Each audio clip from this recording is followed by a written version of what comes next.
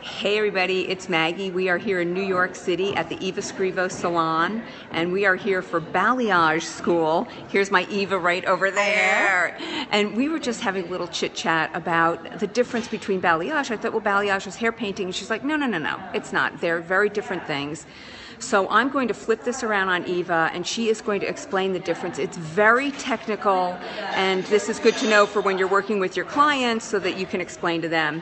So I'm going to flip this around, and first we are here. This is Eva's new salon. This is Fifth Avenue, New York City, Fifth Avenue right out there. Congratulations. We love it. Yeah, this is a really nice salon, Eva. Thank you.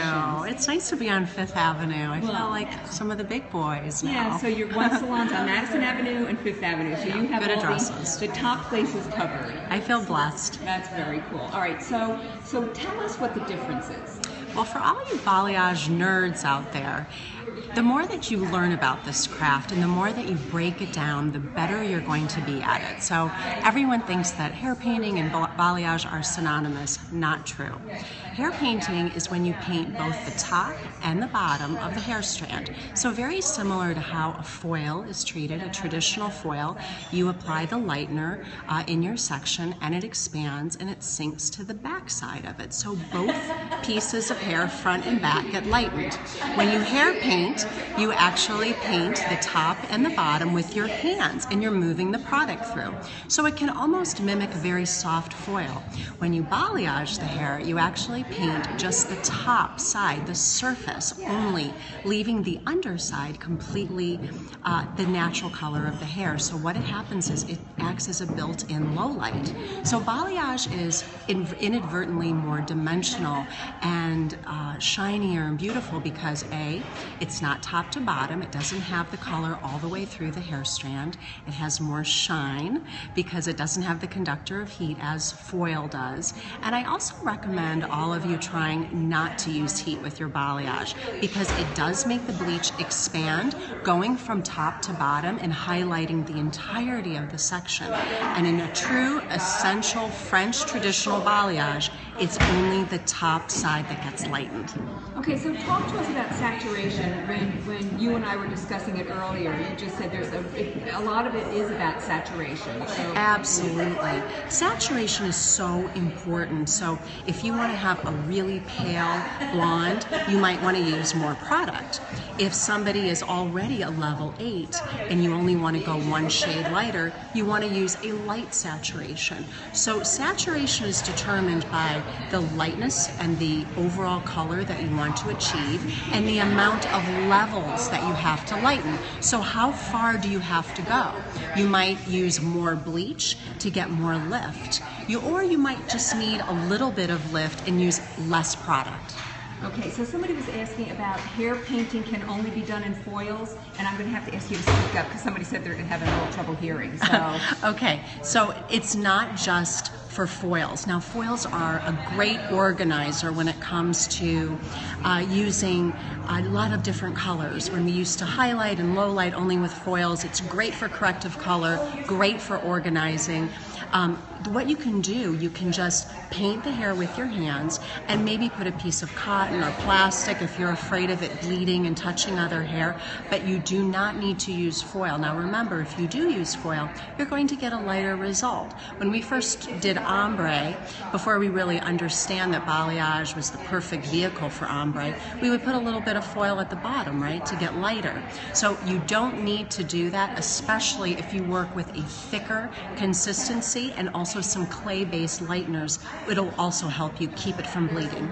Okay, so somebody was asking about very dark, resistant, coarse hair. What do you advise? Yeah. Yes. You know, that is sometimes the hardest. Sometimes lightening more slowly will allow the cuticle of the hair to open more slowly and emit less orange and red tones. So what I like to do is sometimes use a clay-based lightener with a lower ammonia level. Now, depending on the lightness that you want to achieve, you want to use a different product.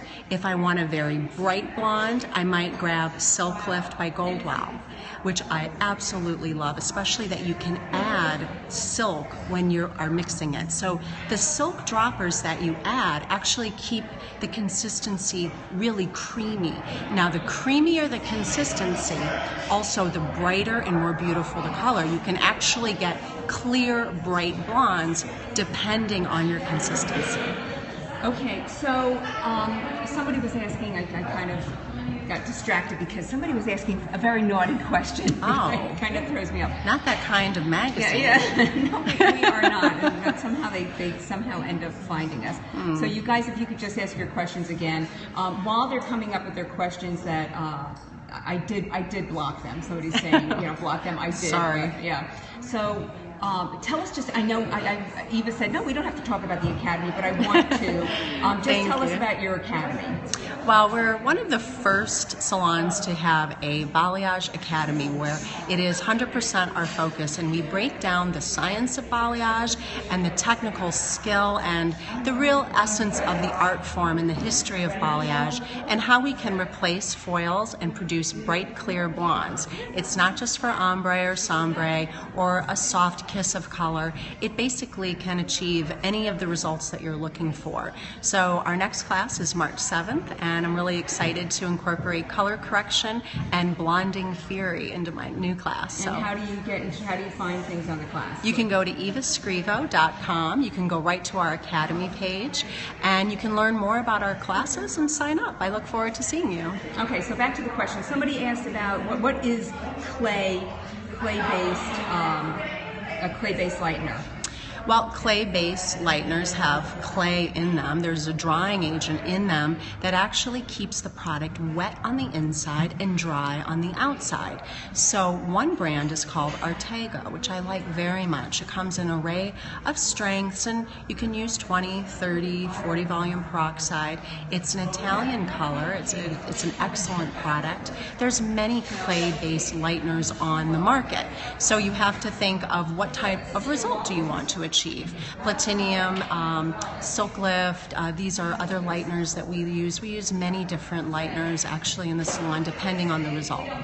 So somebody asked, how can you tell when it's finished doing its job? Well, you have to make notes, and on my client files, I have a file on each client. I have very specific notes, minutes, and everything is documented. These are things that I truly believe creates the best results and the best relationships when building a clientele. So maybe it's 15, maybe it's 30. You're going to have to rub away the exterior product and really look inside. Use a towel. Remember, things always look a little bit whiter and a little blonder when using clay-based lighteners because it's very thick, and it actually affects the color. So you might think it's lighter than it is. So give it 5 more minutes if you think it's ready. And is it less damaging? I have a theory about this. Some people like to use heat for 5 and then it's done, or processing it for longer. I actually like to process things longer and take my time. It also allows for you to book your next client. So the majority of hairdressers in the world, we do cut and color, and I'm one of the few that actually does both. I think it's because I'm from Michigan. I learned how to do both when I was growing up in the Midwest, and it's something that I do here in New York. So say I put my balayage on and I'm processing for a certain amount of time. It gives me that enough time to actually book a haircut and book my next client while it's processing. The thing I hate about foils is every 5 to 10 minutes you are rinsing another section, and you're running back and forth to the sink, and you're going crazy checking and checking and checking this section, checking that section, and it's just so annoying. So I really love balayage for the timing aspect. All right, last question, because I know you have clients waiting for you. Somebody wanted to know the difference between white bleach and blue bleach. Blue bleach. Ooh, that's a mouthful. Well, white bleach is very old-fashioned. Think of like BW2. It doesn't have any bluing agents to it, so it doesn't have any toning properties. Blue or violet being the opposite of gold or warmth in our hair. When you lighten the hair, and the hair lightens in stages, some of that warmth emits and it comes out and the hair looks a little too yellow. Those blue-based bleaches, it's very hard to say, really lighten and tone simultaneously.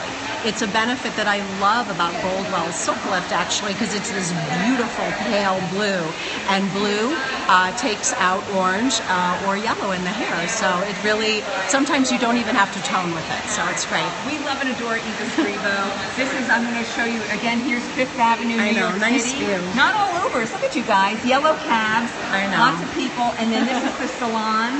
This is where the academy is actually held. It's held in this space. Fifth Avenue, Eva Scrivo. How cool. Fifth Avenue. Thanks, Thank Maggie. you so much for this time. Thanks. Bye.